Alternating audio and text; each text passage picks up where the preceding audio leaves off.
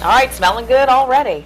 Well, every child is unique in their own way, but some are more challenging than others when it comes to parenting. And joining us now with some insight is Lisa Rendazzo, Chesapeake Bay Academy parent and contributing author of the book, Easy to Love, but Hard to Raise. Thanks for joining us. Tell me about the book, first of all. What is this really about? Okay. This is an anthology of parents' essays. There's 32 contributing authors to this. They're short essays, and they're about the parent's experience raising a child who is different in some way, mostly invisible disabilities, things like ADHD, ADD, ODD, all these alphabet diagnoses that where you look at a child and you don't necessarily know they have a disability, but it's probably affecting them behaviorally, socially, emotionally, and it's a different experience to parent these child. It's also often a struggle. Right. And, it seems like we hear more about, and I'm sure this has been around since we were children, but I don't know why, it just seems like we hear more about it now, especially ADHD, and I think all of us probably, we know somebody who has a child or, you know, with ADHD.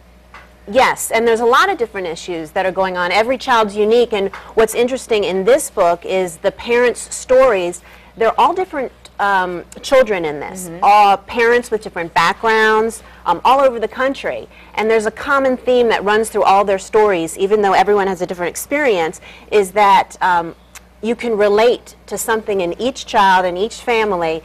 And the book is showing people that you're not alone in this struggle, the feelings, the emotions that parents go through. Now, how did you get involved in this? Do you have your own personal experience with that? Yes, yes. I'm one of the parents that is dealing with this issue, and I'm a writer. I typically write fiction. Oh, wow. And as writers, we're always looking for an opportunity to showcase our work or get published. So I was looking through a whole list of submission calls one day, and I came across one from DRT Press that said, we're looking for stories about children that are easy to love but hard to raise with differences, and we want heartfelt stories, epiphanies, learned lessons, experiences.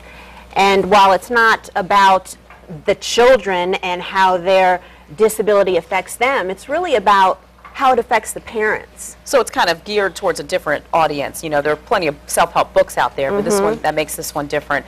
And you guys are going to have an evening, right, where people can come and meet the authors?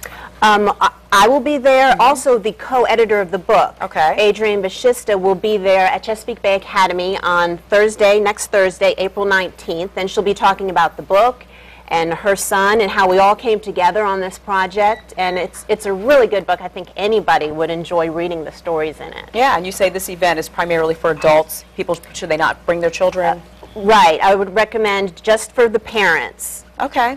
Well, again, it's Easy to Love, Hard to Raise, this self-help book here, available now in all bookstores and online. You can order it at Amazon.com, BarnesandNoble.com, and I'd strongly recommend, if you're interested, go to the website, easytoloveBut.com. Okay. Thanks so much.